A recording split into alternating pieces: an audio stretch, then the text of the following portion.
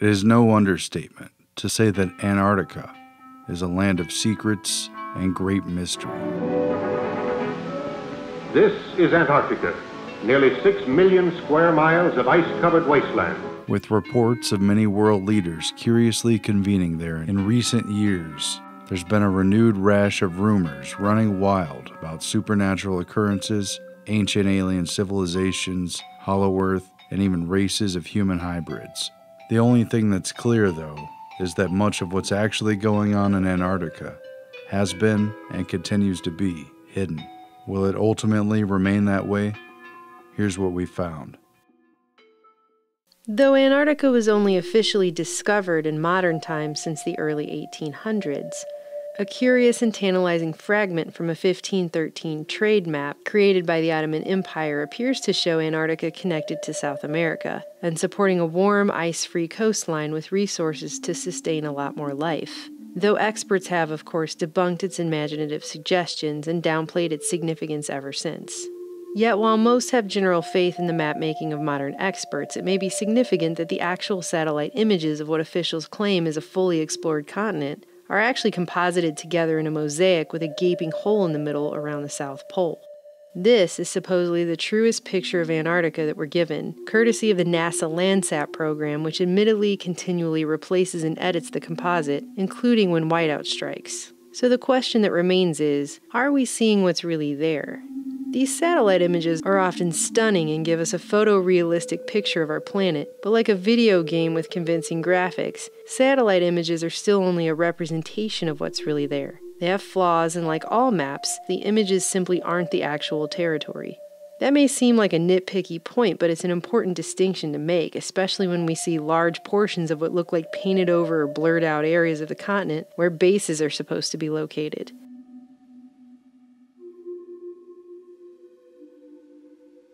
Considering even super secretive Area 51 shows up pretty clear on Google Earth, you have to ask yourself, what's really in Antarctica that in 2017 we still supposedly don't have sophisticated enough technology for the general public to see it? Investigations that West Antarctica and East Antarctica are actually two continents separated by an under-ice channel have largely been upheld. The Transantarctic Mountains and the chain of mountains up the Palmer Peninsula connect with the Andes Range, nearly touching South America where they were once connected by a land bridge. The questions began as soon as Antarctica was quote-unquote found. Have they, or will they, unearth something significant from humanity's past? Despite being told the entire continent is basically an icy, barren wasteland where hardly anything could survive or thrive, with no native human population other than visiting scientists. Freezing wastes without people, without life, without vegetation. Nature's most formidable challenge to man. Earlier reports show this is simply not the case.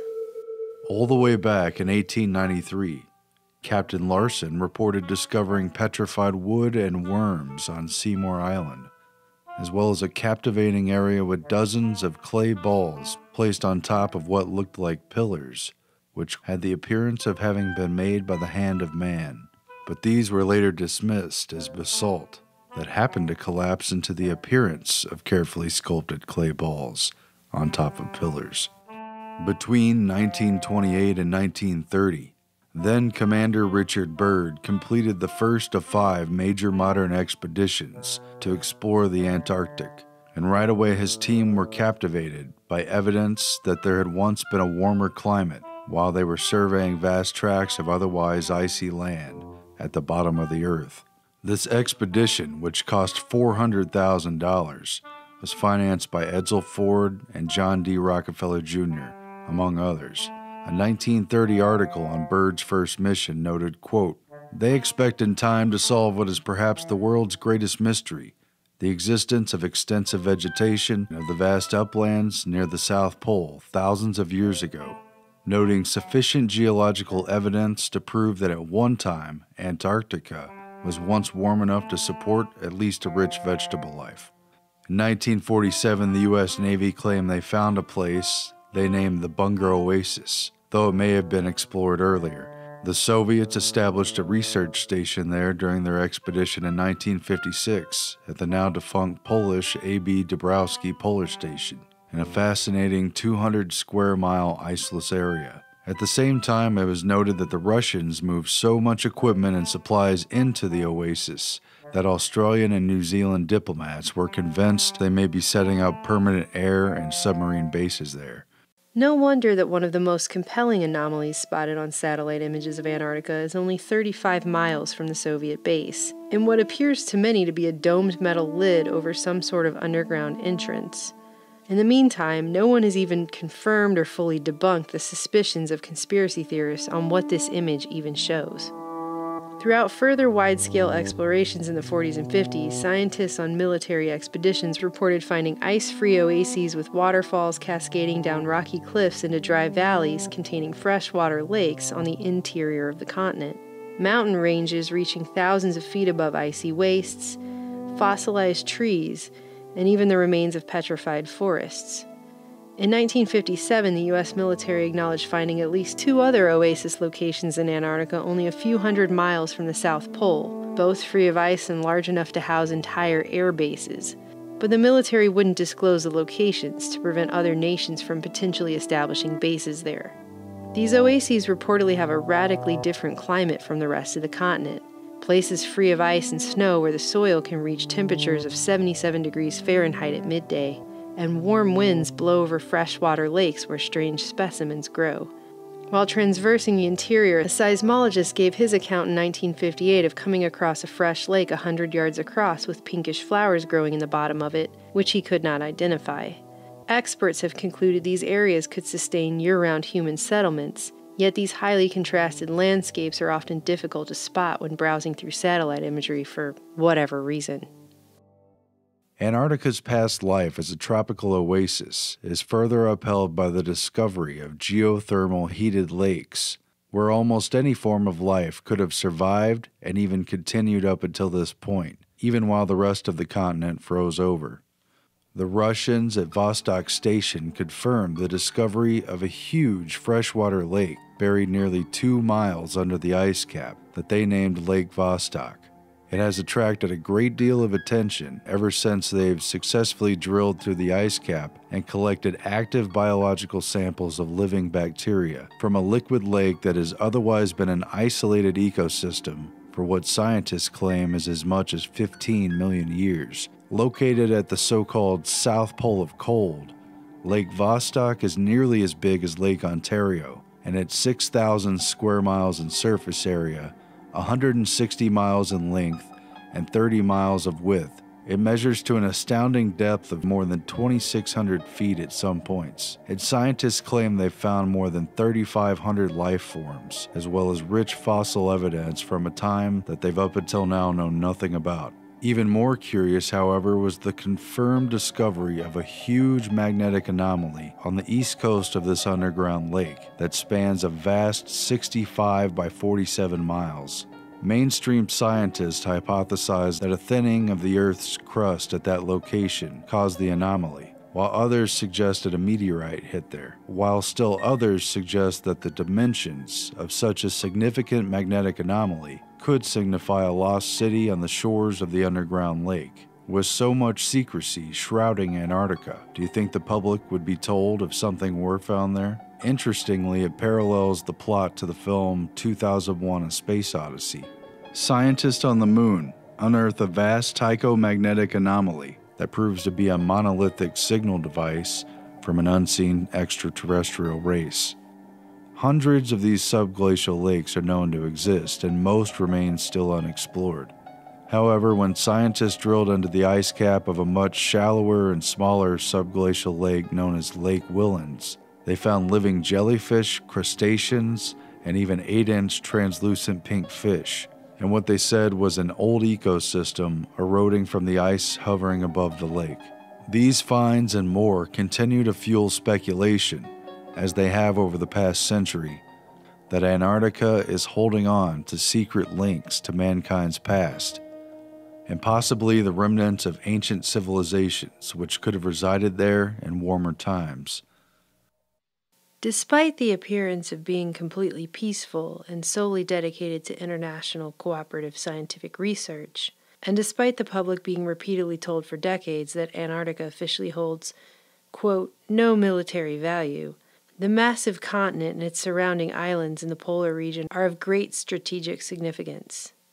The place doesn't just lay idle and ownerless. And this surrounds perhaps the biggest secret of Antarctica, an open and rather obvious one.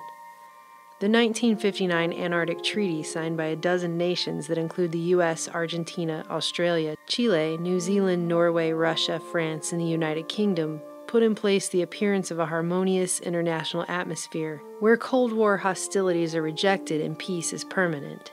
But in reality, major military forces remain embedded there, outwardly serving as the custodians of man's activities on the continent. And it remains true with now 53 signatories.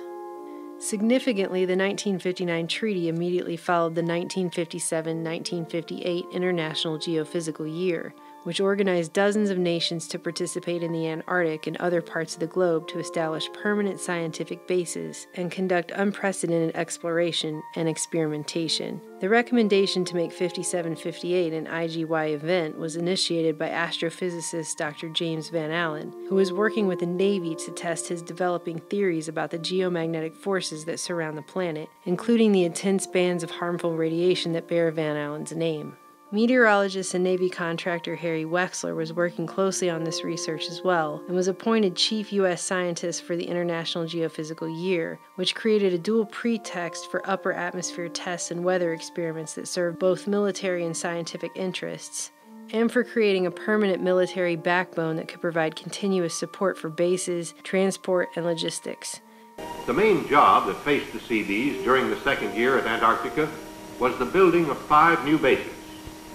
Each of these stations would supply vital information to the various scientific projects of the IGY program. Science gave the U.S., Russia, and Great Britain's military the justification needed for a permanent mission in the South Pole.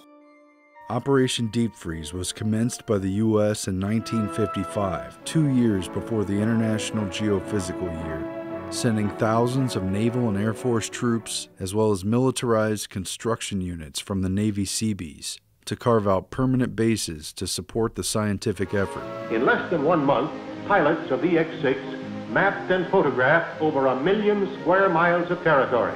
Operation Deep Freeze created a never-ending permanent mission for the military amid a climate of international cooperation. The opportunity for cover and secrecy was astounding. In proposing the bases, members of the U.S. National Security Council forced an improbable merger between their national military goals and the International Geophysical Year program, silencing early opposition from the scientific community via the recognition that a military-backed mission, channeled through the National Science Foundation, would bring nearly unlimited funds for the projects they had championed, albeit at the cost of quietly acknowledging that parallel military activities were taking place largely in secret. The activities of Operation Deep Freeze 1, the Glacier, with Admiral Dufek aboard, made a notable cruise around the Antarctic continent. The purpose of this voyage was to locate suitable sites for more IGY stations to be established in later operations. The Glacier's cruise around the continent brought Deep Freeze 1 to a successful conclusion. Under the treaty, territorial claims are not addressed, though new claims are prohibited. With the status quo on ice, the U.S., British, and Russian installations remain like Antarctica's other secrets, frozen from political interference. But this form of peace can be deceiving and belie anything lurking just beneath the surface. With the treaty not taking effect until 1961, Operation Deep Freeze was a huge preemptive military mobilization effort to establish a permanent foothold on the continent. The only real question is, how far did they get? There have been many rumors about underground bases on Antarctica, but by their very virtue they are difficult to confirm, and as a result, legends, rumors, and imaginations run wild. And yet, there is solid evidence to support the idea that a significant military-industrial complex is indeed embedded underneath Antarctica's icy facade. Most of the early expeditions to Antarctica in the later 1800s and early 1900s were largely concerned with establishing claims and merely surviving the harsh environment. With improved technology, flight became viable, as did ice-breaking ships and specialized vehicles for ice-capped terrain. In the 1920s, U.S. Navy Admiral Richard E. Byrd achieved fame as the first person to fly over both the North and South Poles, though not without controversy. Byrd's first of 5 expeditions to Antarctica from 1928 to 1929 was privately sponsored by backers including the Rockefellers and Fords, seeking uranium, coal, and shale deposits, gold, copper, and other exploitable minerals, as well as locations to establish base camps. Byrd established Little America, among other camps, which was later plunged into the sea by the shifting ice. Byrd's second 1934 to 1935 expedition focused more on weather. Publicly, the expedition was mostly known for Byrd's dramatic wintering in alone at a meteorological station where he nearly died of carbon monoxide poisoning from a poorly vented stove, yet he lived to publish a best-selling account of it.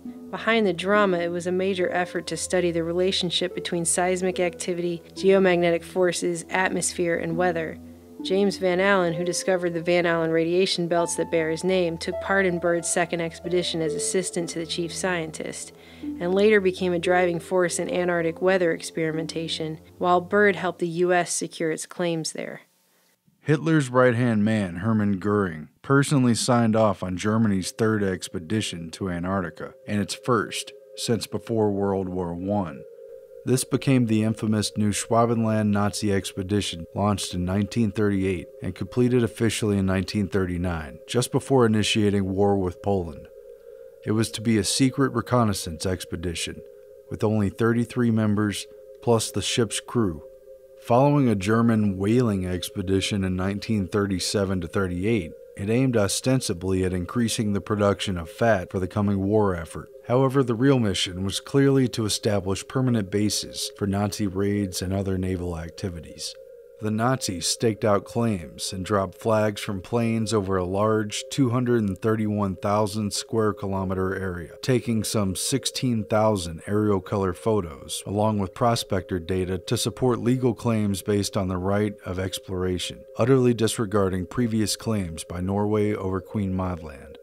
Finding out about the secret mission through their German diplomat, Norway quickly attempted to annex the territory by decree 3 days before the Nazi expedition even reached Antarctica. But it didn't deter Germany, who issued a decree in August 1939 after the mission, establishing a German Antarctic sector, officially called Neuschwabenland.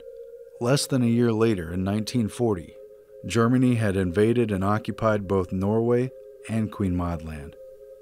Even mainstream historians admit officially that there is evidence of at least minor Nazi coastal bases in Antarctica, ones that were large enough to dock German battleships during the war. But there's no clear record of activities beyond that. Unofficially, rumors allege that several Nazi U-boats that disappeared from the records had carried top officials including Hitler to the South Pole after the war, and that a more extensive and permanent base existed.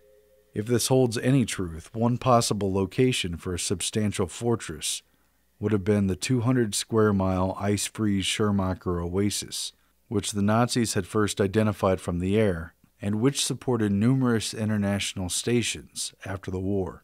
Either way, after their 1938-39 Neuschwabenland expedition commenced, Admiral Byrd was sent to Antarctica from 39 to 40, on a U.S. government-sponsored mission to establish permanent bases, further exploration, and most assuredly to spy on Nazi efforts there.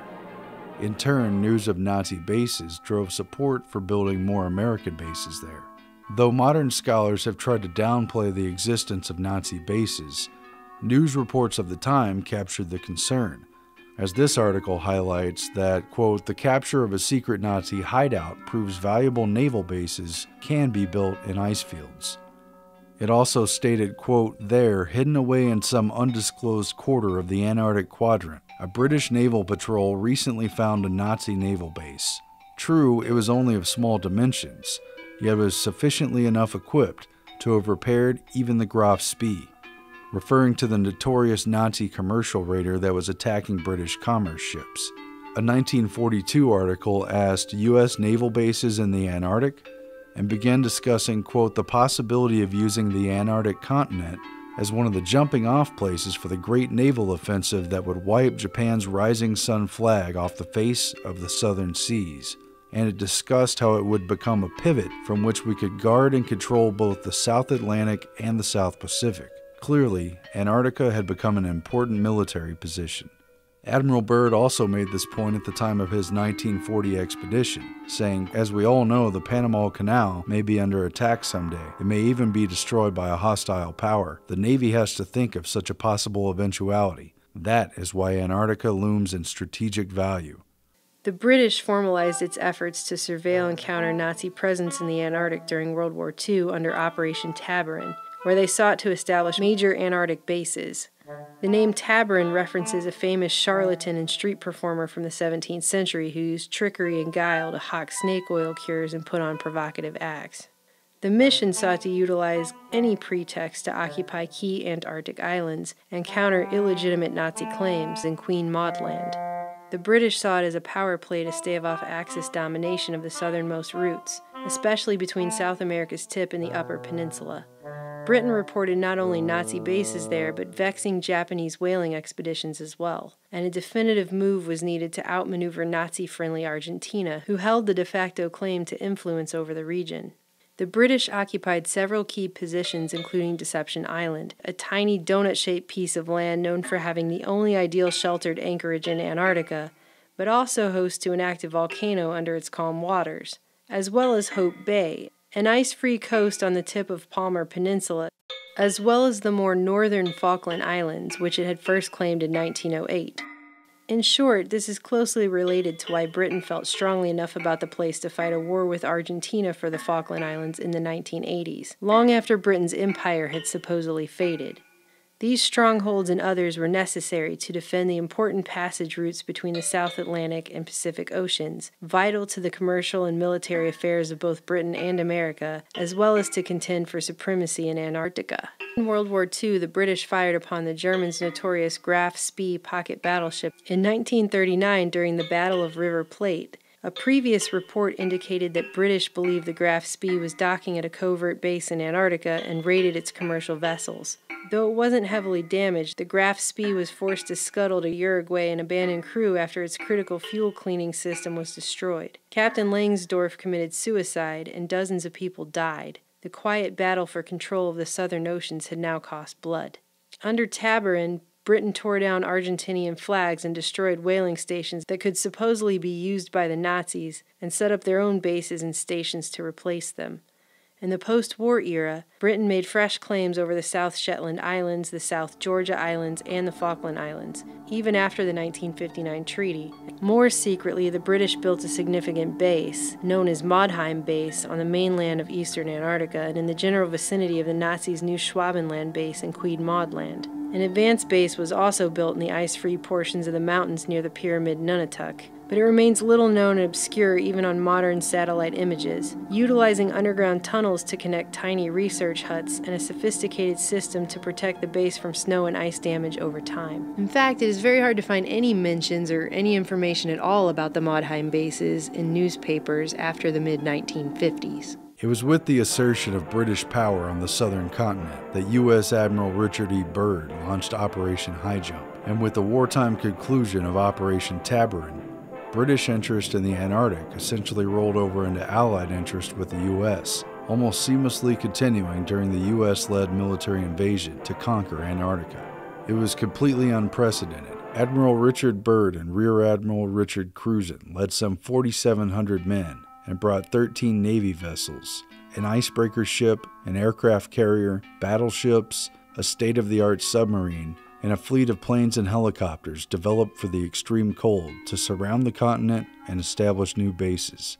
This largest ever polar deployment served as an exercise for cold weather warfare to oppose communist aggression and came with the talking points of protecting against an enemy operating from the poles and able to mobilize very quickly. Thus, the U.S. intended to establish a permanent presence there. At the mission's conclusion, Byrd told reporters embedded with him, quote, "The almost terrifying rate of speed at which our world is shrinking is the great object lesson. We can no longer believe that distance guarantees us safety, that oceans and poles will be our ever-protecting no man's land. If he could succeed in taking 4,000 young Americans into the cold and unknown Antarctic, that others could do the same as well." But Admiral Byrd was forced to retreat from the mission after only a few months. Newspaper accounts blamed the ice and the freezing up of the waterways.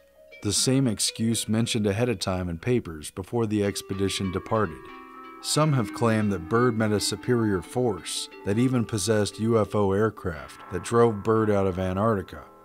But this account is largely substantiated by a quote which attributed Admiral Byrd as saying, in case of a new war, the continental U.S. would be attacked by flying objects, which could fly pole to pole at incredible speeds.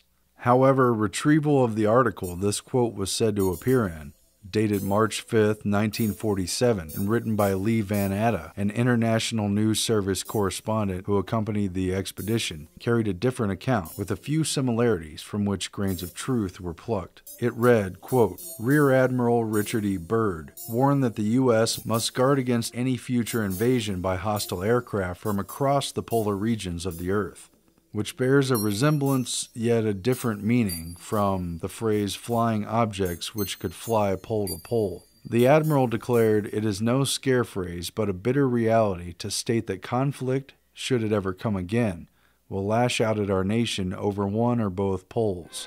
Byrd's warning was couched in the post-war narrative of a Soviet threat, which Byrd used after the war to justify cold weather Cold War training near both poles, which Byrd initially oversaw. Lesser known is the fact that the U.S. followed up the very next year in 1947-48 with Operation Windmill, which continued survey operations and even more significantly furthered the study of electromagnetic effects on weather at the South Pole, though the mission was also aborted early. The U.S. hesitated and backed off from a planned Operation High Jump 2, due to international pressure and suspicion about the militarization of the South Pole. Instead, it opted for the peaceful approach of Operation Deep Freeze that began a few years later in 1955, just ahead of the international treaty.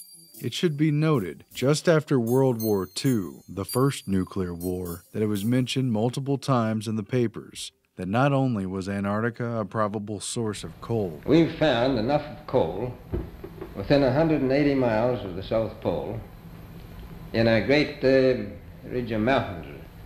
It's not covered with snow, enough to supply the whole world for quite a while. But also of vast stores of uranium, which multiple countries, including Britain, were down there in search of. Where that coal is gets 100 below zero in the winter. Well, It was once tropical. So we think there's oil there, and there's evidence, probably uranium there. The year after World War II ended, at the same time papers were quietly announcing in tiny articles buried in their back pages that Antarctica might be hiding large stores of uranium under its ice, a law and diplomacy professor at Tufts College was warning that the new free areas of the world, like Antarctica would become under the 1959 treaty only a dozen years later, should be placed under the control of the United Nations, quote, thereby establishing the first tiny toehold of world government in practice. Professor Leo Gross went on to say that the suspected presence of uranium in Antarctica necessitates the UN to act right away to, quote, start a pool of world government into which the nations could one day jump themselves, as many believe they will have to do before lasting world order can be established. is it any secret, is there uranium there? That would be the only thing that would be practical to actually go after, I suppose. Everything else would be economically unfeasible, wouldn't it? Well, as we recklessly expend our resources, the time will come and we'll have to go after that stuff down there. Well, you know, I avoided what you said about uranium. I'm not sure about that. I don't want to have the world fighting over the Antarctic. Admiral, is there a competition among other nations to try to get information about Antarctica and possibly to secure some of these resources? Well, yes. There are now 7 nations very much interested. During the construction of these major installations, tunnels were dug between buildings, tunnels were dug for supplies and utility units, and for specialized equipment. Underground entrances and bases were expanded and reinforced to protect against the harsh weather. Were there secret underground military facilities constructed during or after this time? Were there any banned weapons tests or military activities and installations that went fully operational before the Antarctic Treaty set in? The answers are mostly silent, like the vast icy wastelands that have intrigued so many searchers. Below the surface of a giant ice cap, A city is buried. Some very interesting disclosures were declassified about U.S. military installations in Greenland, which took place in the 1960s with the cooperation of Denmark and NATO. This is the story of Camp Century, the city under ice. While feeding European allies and the American people a highly publicized cover story about the triumphs over nature and building an underground city for research under the ice at Greenland's Camp Century, The basic concept was simple. A system of 23 trenches would be dug into the ice cap and then covered with steel arches and snow. Branching off the main communication trench would be a series of lateral trenches housing complete research, laboratory, and test facilities, modern living quarters and recreation areas, and a complex of support facilities. the Pentagon kept its real activities a secret. Only later did the truth about top-secret Project Iceworm surface. The Pentagon was attempting to put in place mobile nuclear launching sites that would utilize thousands of miles of tunnels to station ICBMs from theoretically random positions, all without Denmark's knowledge or consent. Later, an escape hatch would be placed at the end of a small wooden form for an emergency exit. Were similar installations attempted in Antarctica? Like Greenland's Camp Century, Antarctica's McMurdo and Byrd stations also featured a nuclear reactor, as well as under-ice tunnels.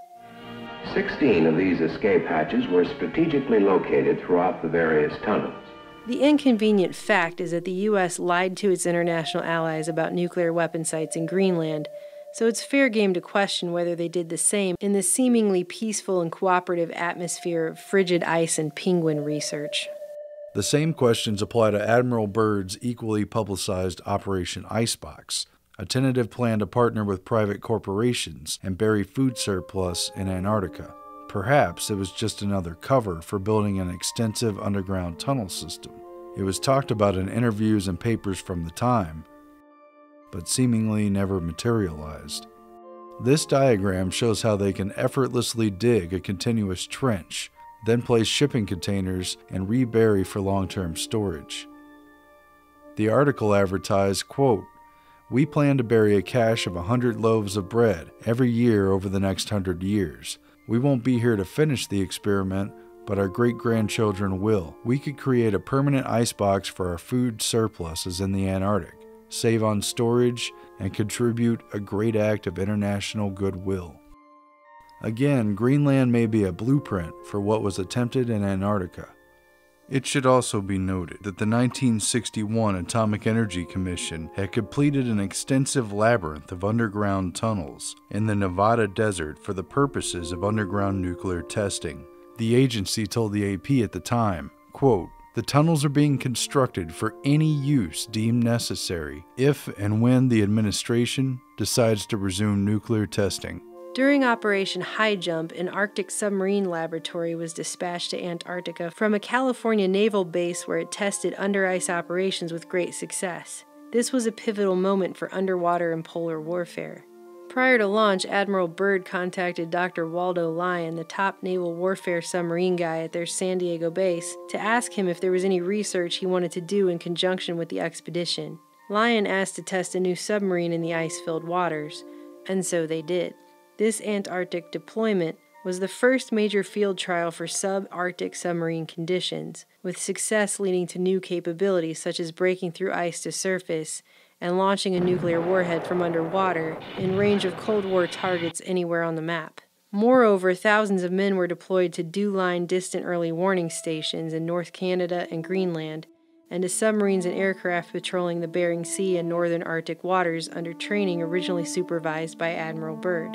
No further military tests were ever admitted in Antarctica, despite a massive militarization on the ice.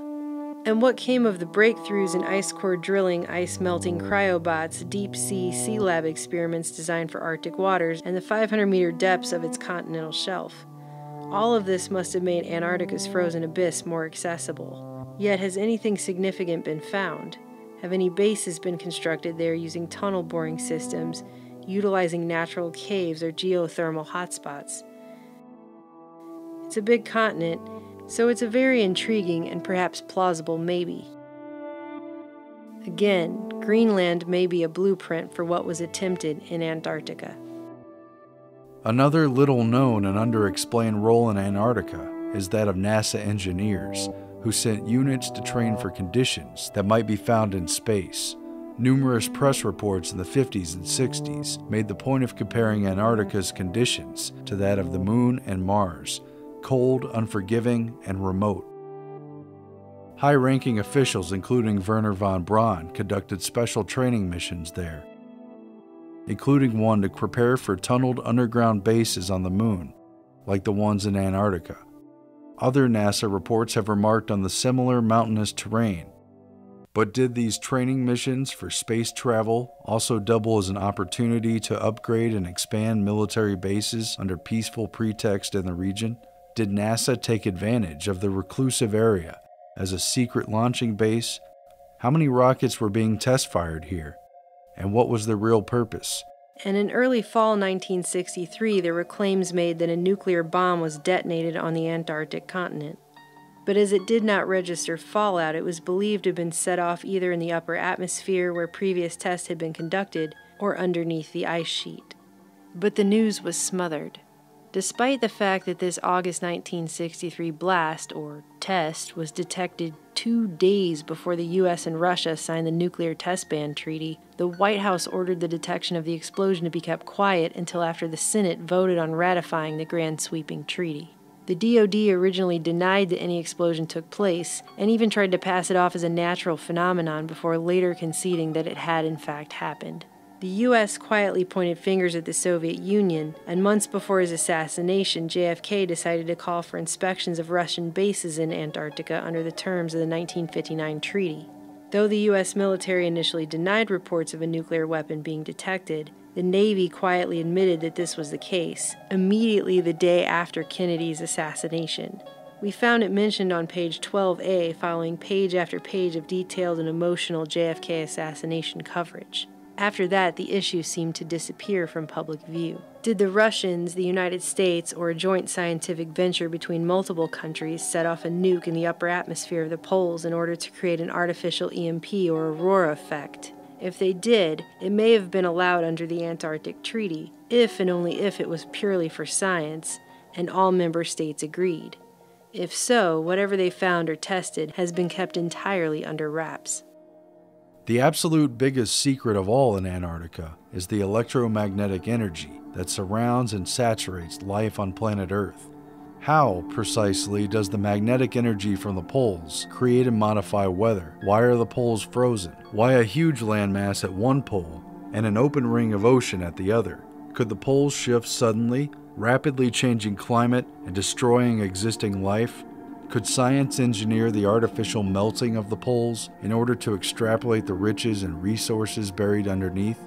Scientists, Antarctic explorers, and military figures alike have discussed how weather is made and controlled at the South Pole, along with the accumulation of 90% of the world's ice and 60% of its freshwater reserves, which also controls oxygen content in the atmosphere.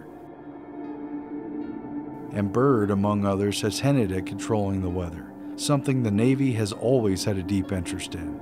They established Camp Sky High, the first upper atmosphere VLF summer station on Antarctica at the base of the Antarctic Peninsula. It carried miles of wires spread out over the ice and sought to stimulate artificial auroral effects that would reciprocate with its conjugate radio site in Quebec, Canada. Resembling a gigantic peeled orange, this Rawin dome was assembled from prefabricated curved sections. Inside, it contained special equipment used for recording weather conditions. Another building, unusual in its dimensions, was the Aurora Airglow Tower. Skull and Bones journalist and op-ed extraordinaire William F. Buckley visited the South Pole and remarked on its use for weather control, interacting with scientists studying hydrodynamics of the Earth's core, as well as geomagnetic effects on weather. Harry Wexler, the chief U.S. scientist who was experimenting with weather control, was put in charge of the International Geophysical Year in 1958. This was the same year that Harry Wexler saw his plans for bombarding the ionosphere with nuclear weapons undergo live tests in the Navy's 1958 Operation Argus, creating an artificial aurora burst hundreds of miles away at magnetic correlates from the firing positions. The Earth itself is a magnet. It acts as a dipole surrounded by a field of magnetic force. We see that the magnetic field extends a great distance from the Earth. Any one of these field lines can be thought of as lying in a shell. Advances in understanding the electromagnetic shield that protects the planet lent themselves to military attempts to manipulate the weather. The Navy confirmed that it could black out satellite and radio communications with high-altitude explosions, eventually creating an EMP. What were their plans at the South Pole? Wexler was deep into this weather manipulation stuff, and leading the 1957 to 58 International Geophysical Year as chief U.S. scientist is very telling of the research objects of Antarctica. In his papers, Wexler had detailed specific designs for planetary scale manipulation of the Earth's climate, using short and long-term radiation, and inducing artificial worldwide climate change. Another of his plans was to set off enough hydrogen bombs in the Arctic Circle to melt the ice and increase the world's temperature. Or conversely, Wexler proposed launching a fine powder into equatorial orbit to reduce the Earth's temperature with permanent Saturn-like rings. He also formulated a detailed plan for bombarding the atmosphere with chlorine or bromine and punching a hole in the stratospheric ozone layer, proven to work in military tests, only to oppose the same plan later. Wexler was on a working vacation at the elite Woods Hole Oceanographic Institute with which he was affiliated when he died unexpectedly of a heart attack in 1962 at the young age of 51. Just months earlier, he gave a final speech to Woods Hole titled "On the Possibilities of Climate Control," explaining the mechanisms not just to seed a few clouds, but to permanently control the Earth's climate. The terms of the 1959 Antarctic Treaty, barring military activities and preserving the world south of the 60° south latitude line for science, does not apply to U.S. Navy operations on the open seas. If any kind of atmospheric heater, HARP device, or SBX-1 radar device, or even a nuclear submarine is used to manipulate or alter weather offshore, there's no jurisdiction over its activities there outside of military doctrine and secret government control. And then there's the totality of it all. Support for international scientific research trumps all other considerations in Antarctica. Or perhaps it has provided the ultimate cover for maintaining a massive, permanent, off-limits continent that is 1.5 times the size of the U.S., and within which they can run black projects away from the prying eyes of almost everyone else on the planet. Between the big push with Operation High Jump in 1946, where at least 190 Americans were left behind to continue operations, on through the next 15 years when the U.S. Navy and Air Force became the de facto custodians of the southern continent, the military took responsibility for at least 5 American permanent research stations with underground facilities, multiple atomic reactors, living quarters, and supply and transport for thousands of scientists around the continent. Great Britain had multiple expeditions to Antarctica during the late 1800s, the early 1900s, in World War I, and with classified operations during World War II, after which they never left, and their actions on the continent during that time are even less publicized. Russia, then the Soviet Union, has maintained permanent residence down there since World War II as well. And again, in the spirit of international scientific cooperation, Antarctica never saw the Cold War the rest of the world lived in fear of for decades.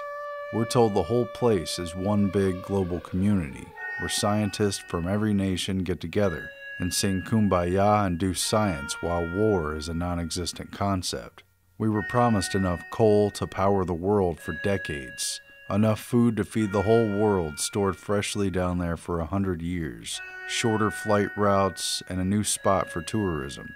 While you can go there if you have enough money for the ridiculously expensive tickets, to visit the very edges, or to take a flight that never lands, or special permission from a treaty country granted for scientific purposes, the majority of humans on this planet will never get to go to Antarctica in their lifetimes. Why not? The real reason is not just to protect the penguins.